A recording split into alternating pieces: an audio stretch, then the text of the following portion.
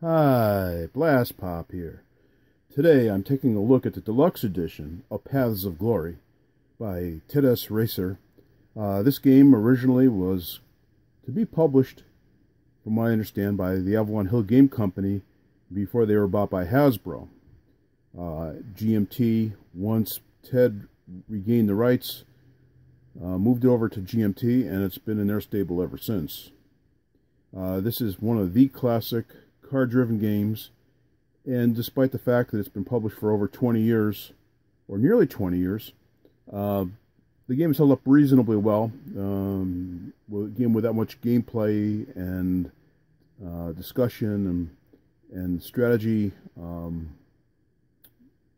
articles and such, is bound to have some of its shortcomings figured out. But regardless of what the historical value of it is, and I think it's pretty good, it's a great game.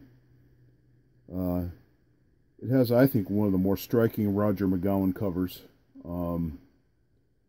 It just captures the breadth and the intensity, not only on a tactical level, but on a strategic level, because if you take a look at the figures for the tactical part of it and the single soldier, along with all the various battles that were part of the First World War. This is one of GMT's hard nuclear proof games boxes. I can really give it a good ding and dent and will survive nicely. It's a 2-inch box, and this is sports 2 maps actually. You got a deluxe version map, and then also a copy of the original map on the back. So regardless of your preference, they have you covered. This is an example of the new map, and also gives you a sample of one of the cards, and tells you about the solitaire suitability, which is considered high, and then the complexity is on the low scale of the medium area.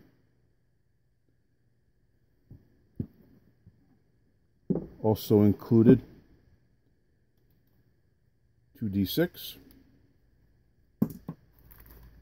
some baggies, rules of play. Well, actually, here I'll take a look at the cards. There's a deck of cards for the Allied and the Central Powers, and then there's more cards here, which I believe may be errata cards. I haven't found out whether this is in fact the case or they're optional cards. Although the numbers are fairly low, so I'm suspecting that these might be errata cards. Each card contains what part of the game it is part of, in this case the mobilization, the name of the title, the impact or effects, if you take replacements, how that card, what it gives you, the number of strategy points, and also the strategic resource value, so whether you can move units around the board longer distances and stuff is a way of doing that. So you can take the card in one of several ways, and so how each card is used is dependent not only when it comes up in the game, but also what the given situation is and what your strategy is. So it gives you a number of options. There's a deck for each player. Nicely done. They look very similar to the first edition.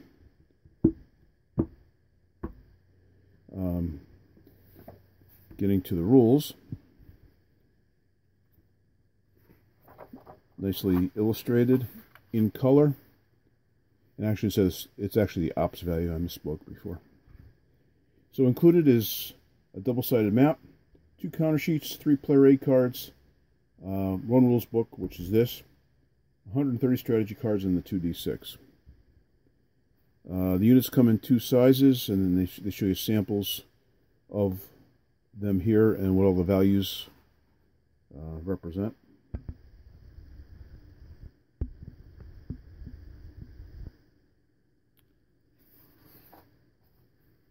Tells you how to set up your initial strategy cards,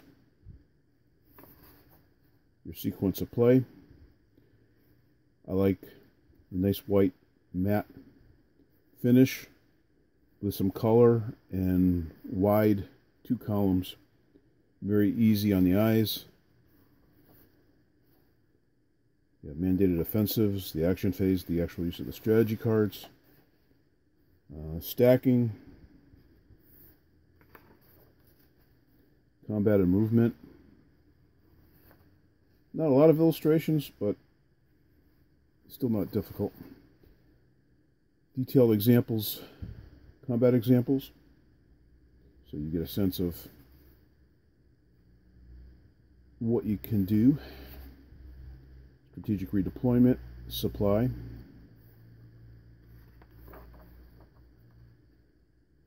Forts, war and peace. Replacements, card notes.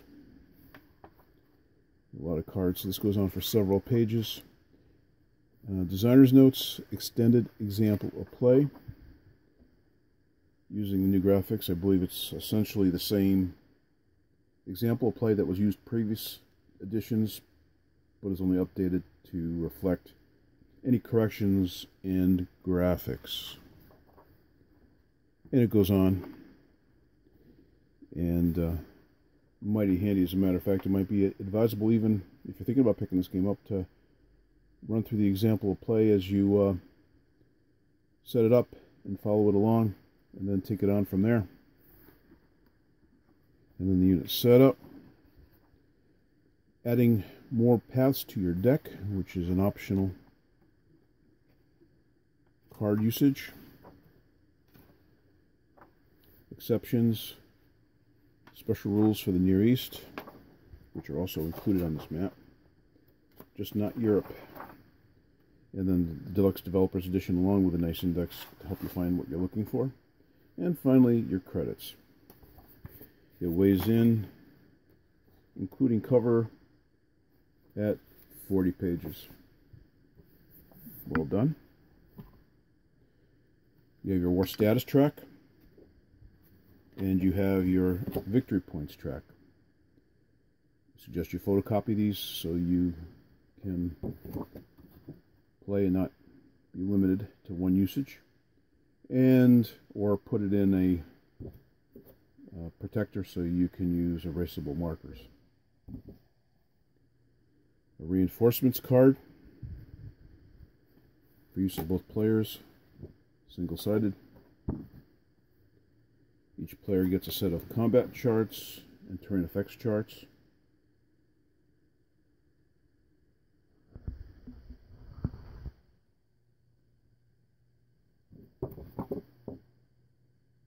Replacements, special rules for 1914, because there are several. And your victory point table. Again, both players receive a set. Keeps play moving along smartly. 2 counter sheets. The first one, please pause as needed if you want to take a longer look at this. And all the armies are in bigger counters, which are probably 7/8 inch counters. They're good sized counters. And you can see on the same sheet there's the smaller quarrel size units, which typically can compose the larger units and sometimes operate independently on the board. The back side of the same counter sheet.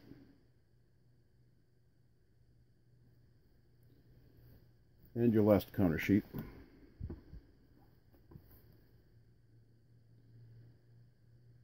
Core size units along with entrenchments, control markers, demoralization, or destroyed, I should say, markers,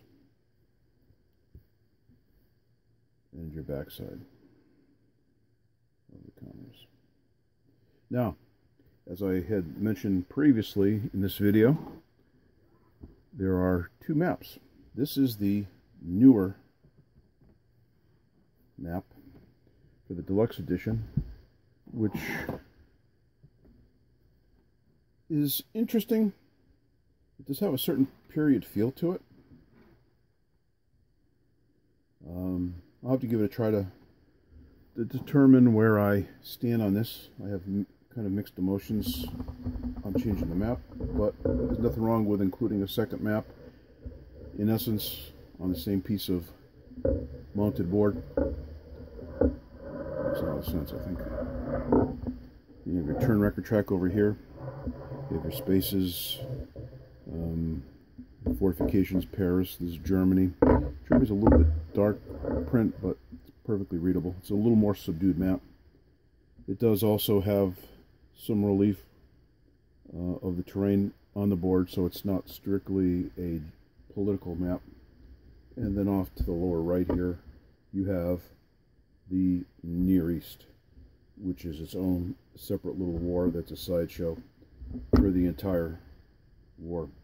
In addition, you have record tracks here, and then Russian capitulation, commitment for U.S., and each side also has an action round chart to keep track of what actions you can do in what order. There are some limitations. Now, I will show you the existing map that has been reprinted, and also acts as a comparison to what was previously available.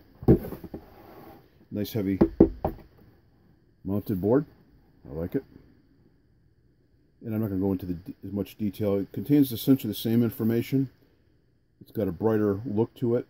It's more eye-popping in that regard. I think it's well printed. It's got nice looking graphics. And at this point, I'm still kind of preferential to the old map. I'm a traditionalist, I guess.